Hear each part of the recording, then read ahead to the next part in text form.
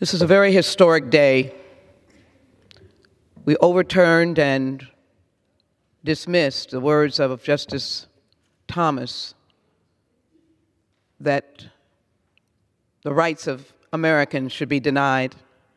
We voted for the Respect for Marriage Act that will be signed by the President of the United States. And then, in the midst of darkness, Brittney Griner was swapped and is on her way home. Negotiations by the hostage negotiating team that took months because Mr. Putin would not negotiate. Finding our hostages and bringing them home is not a partisan issue. I love Paul Whelan and his family.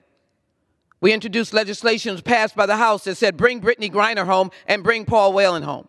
I am happy for Sherelle and her mother and father in Houston and Phoenix and the nation and all of the players in WNBA, but we will continue to put the power of the sovereign government of the United States to bring Paul Whelan home, as we did Trevor Wheeler, as we did Trevor Reed, and as we did those who came from Venezuela. Let us unify together. Gentlewoman's Let time us has celebrate expired. Brittney and fight to bring Paul Whelan home. And I will yield back my time.